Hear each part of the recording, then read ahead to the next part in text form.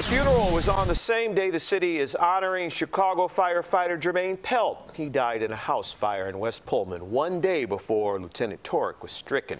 CBS 2's Jermont Terry is live in Oaklawn, where hundreds are lined up for his visitation now. Jermont. Erica and Jim, slow-moving traffic here along 103rd and Cicero in Oaklawn as that visitation for Chicago firefighter Jermaine Pelt is underway. There's been a steady stream of mourners coming into this funeral home all afternoon. Firefighter Pelt was 49 years old and spent 18 years serving the city. Last Tuesday morning, he and his engine company responded, as you mentioned, to that house fire in West Pullman. Yet Pelt would not return.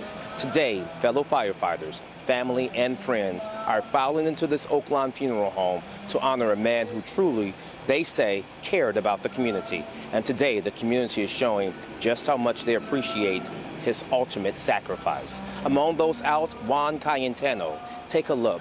He handcrafted this memorial wood plaque. Pelt's face is etched in the wood, along with his badge number and last alarm. The artist presenting this to Pelt's family as a token of love. So I want to represent what my family feels about the hard work that the firefighters do every day. So this is it. Thank you so much for being there, firefighters and the first responders. You guys are not alone. Thank you. And you can see outside that Commissioner Nance Holt is just arriving. And in about 30 minutes from now, there will be a formation outside the funeral home with the rank and file and also with Chicago Police Department. They will go inside, salute their fallen brother, but also pay respects to his family. Most definitely a sad day, no doubt, for the Chicago Fire Department and the city of Chicago.